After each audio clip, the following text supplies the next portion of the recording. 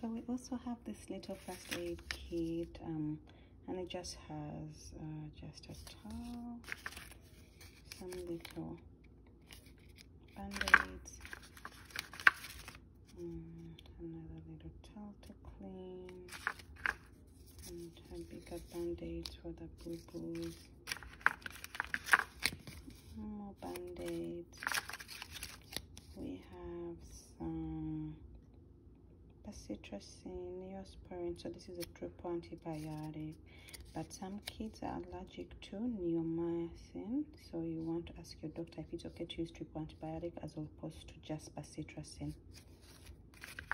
And some stickers to make people feel better, and a little pad. Honestly, I could have put this together myself. Yeah, but oh well, I have one in my car and I have one here, but we have a bigger first aid kit as well. All right, so other components, other things to have in your little medication cabin. I got this, we never used it. My sister-in-law gave this to us. You can be able to give that baby the medication in there and give it to them the way like a bottle feed. So that's a little something made by Munchkins out there. Always have a suction. I always encourage you to keep the one that you get from the hospital. If you can get two, so you have one to go and one in the home, always get two, because these others, for some reason, that suction we had that was best, and I'll talk about suctions, was the one we got from the hospital. I bought a couple others and they were not as good. And then the other thing you need is a thermometer. So we have two because we had this safety first kit that had, you know, a thermometer of its own. But then for some, I don't know, there's a time I couldn't find it. So we bought one, and you can have one that's temporal. Sometimes those are easier to deal with. This one, I liked it because it can also be rectal. It's not rigid. You can use it under the arm or rectal, and you can also connect it to your phone. So, and it will tell you happy face, sad face if the baby, well, I need more batteries for this one clearly, and I should do that because the day you need it, you don't want to be fidgeting finding batteries. Yeah, so those are some of the things we have in our medication basket. And it's basically just a dropper, so you squeeze and then release, and if you see, you have to make sure that it has reached that line. Well, mine hasn't fully reached, but that 1 ml, that's what the pediatrician recommended for us. So, and you might have other instructions that are different from ours, but so some people would choose the brand based on, like, there's a smaller volume to be taken than, you know, Enfamil, for example. So there's other brands out there. Do some more research, and yeah. So Pedialyte, if the baby is having diarrhea, always consult with your doctor. If it's, because it's very easy for the baby to get dehydrated, and that's what causes problems. And they will advise when to use Pedialyte. Don't just use it. Don't assume and start to use. Only use when the baby, if the doctor advises, right? So yeah, so this initially Pedialyte, I'll show you, there's a little video that you'll see that shows the one I got. Initially I got that big bottle and it was such a waste, so I decided to get these packs because they're always sealed. You only make 16 ounces in one pack and use it for 24 hours. If anything remains, just dump the rest. So for me it was more economical because I only use what I need, and this has a pack of 6. Yeah, so that's basically a Pedialyte, and you see the other. But this is when you're having diarrhea, and if the pediatrician says okay to give this, but count how many motions. Make sure the bottles are clean and you're washing your hands when you're preparing the baby's food. Okay, for breastfed babies, your doctor will let you know about vitamin D. Breast milk does not have vitamin D. That's the one nutrient that you need to supplement your child with, and it's important in bone growth as they develop their bones. You know, babies are growing rapidly, So we chose Enfamil, and there are so many, all these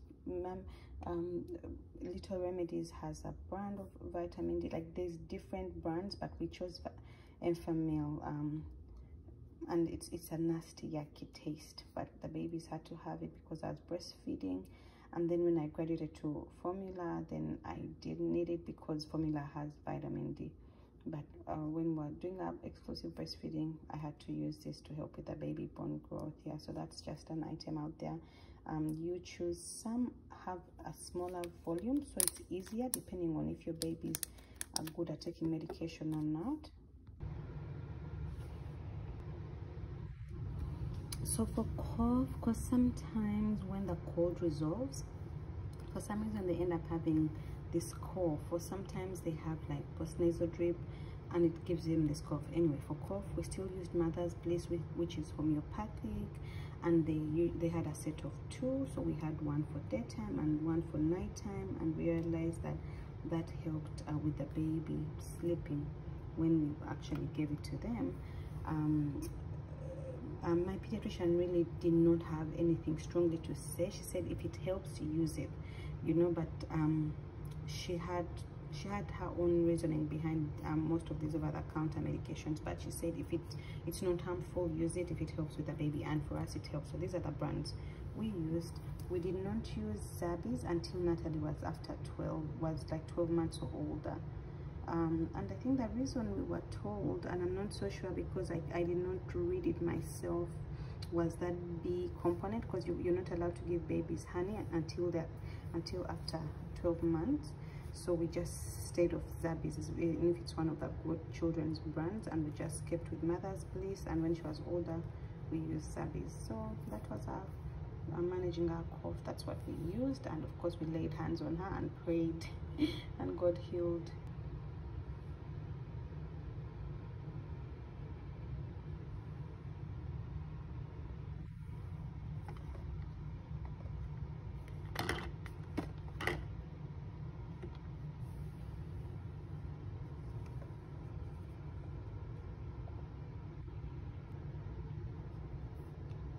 So that's Little Remedies gas relief for those newborn babies with a lot of gas. You know, there's a bunch. We also used Mother's Bliss, but for Nene, Mother's Bliss didn't help, so we ended up getting this one. And Little Remedies also has like a homeopathic one that doesn't have simethicone, but we chose particularly Little Remedies with simethicone for Nene, because the homeopathic Mother's Bliss or Little Remedies did not help us, and so that was helpful. And I think you can read the instructions on how to keep the baby behind. And then it's a particular tiny syringe. It has marks of 0.3, 0.6, and the clear instructions there. So it's 20 milligrams in there, 20 milligrams. There's simethicone emulsion. They give you the milligrams, and per, I think per ml, 0.3 active ingredients. They kind of give you all the instructions, how many doses in there. So just read, but before you give your baby anything, always ask your pediatrician.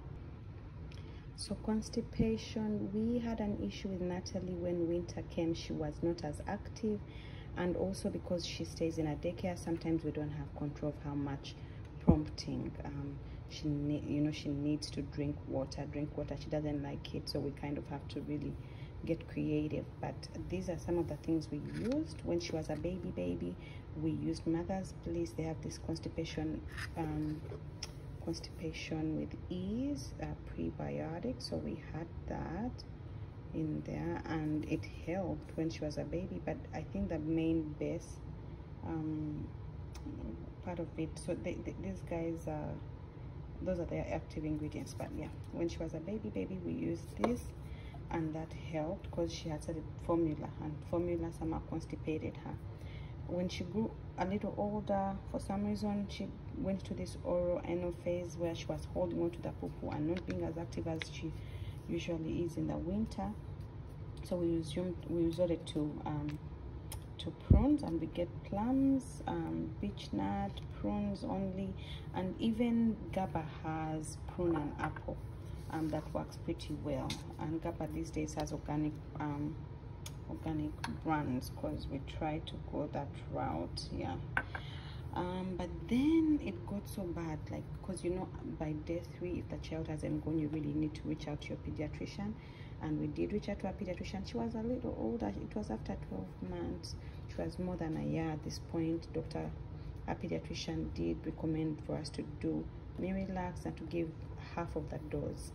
And I'll show you how this works.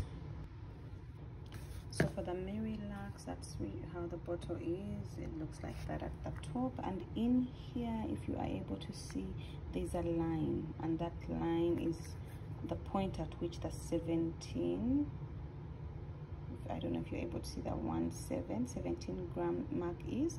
So if you see where it overlaps, that's half of it. So the baby, for Natalie, we had to do that lower line and add it to her juice, her water. We would do half juice, half water, because she refused to drink her water and we were getting desperate. So we did that. But if I encourage you to start, if the baby is active, if they're drinking their water, they should not be having constipation issues. But kids, you know, because Nene can go like 4 times a day. It's crazy. Yet with Natalie, we struggle. These days she's more regular. We've started potty training and that helps, but before, when we needed a little help, we asked our pediatrician and she recommended, you know, we let her know about this over the counter, and then the prunes, and when it got worse, she recommended this. Okay, that's constipation. Okay, so about tiny colds. Every now and then our babies do get sick and feel unwell from colds, common colds. Most of our common colds, we have a viral, unless, you know, sometimes they get bacterial and then you need an antibiotic. Always consult with your pediatrician before giving the baby anything. But for us, this is what we used. They're called Highlands. They do have natural relief, homeopathic, there's the daytime and nighttime, and you can look at the back of these. So this is the one for babies and this is the one for children. So we have both, as you can see, 2 to 12, because one of our children is 2.5 and the other is just 15 months. So that's why we have a bit of both. And this is how these bottles look, and each of them has a syringe, and you can wash and reuse that syringe. And yeah, this is how the ones in here look. So there's one that I'd also bought separately, but still it's really the same thing. When I was looking 6 months and above, just branding. When I was looking at the active ingredients, they don't really give how much of everything, but those are the active ingredients they have in there. I know it did give us, like, both our kids, when we used it on Natalie and Nene, it worked. They had relief, and so we just continued buying for the times we were feeling unwell. And I always just have extra on stock for the days we need it. All right, that's colds for you, this particular brand. And I'll talk about how to decongest their nasals.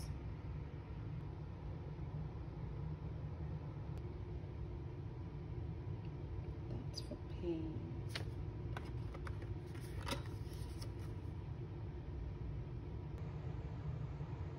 So for all the medications, by default, I always look for the active ingredient, and in this one is acetaminophen, 160 milligrams per 5 ml, and they usually, most of these have like an instruction at the back of the box with the active ingredients.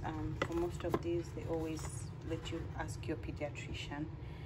Incidentally, which I have just realized right now, the one for 2 and 11 is also 160 milligrams per 5 ml. But I think because parents used to overdose, they kind of just make one less, and even just the accident of kids overdosing. So keep all the medication away from children, locked up, away from their level. But as you can see, this is the one for the infants. They give you a syringe, and you know, as you can tell from the pounds, so if the baby is just 0 to 3 months, it's 1.25, and we have a 1.25 line. If the baby is 12 to 17 pounds, and they could be within that pound range, or they're within those months, 2.5. You see that 2.5 line like that. And then for the older kids, which is here, children Tylenol, they start with 5 ml, 7.5, and all that, depending on the age, as you can see, and the weight. So that's the one, and it's bigger, and it has a cup instead of a syringe. Okay. And so for the Motrin, as you can see, that's the syringe, and the syringe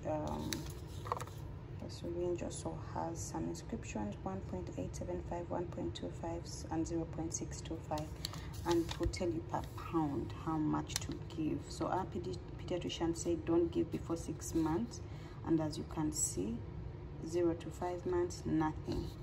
6 to 11, 1.25. You come to your syringe and you look and see 1.25, right? And so with this one, the active ingredient, like we said, is ibuprofen, 50 milligrams.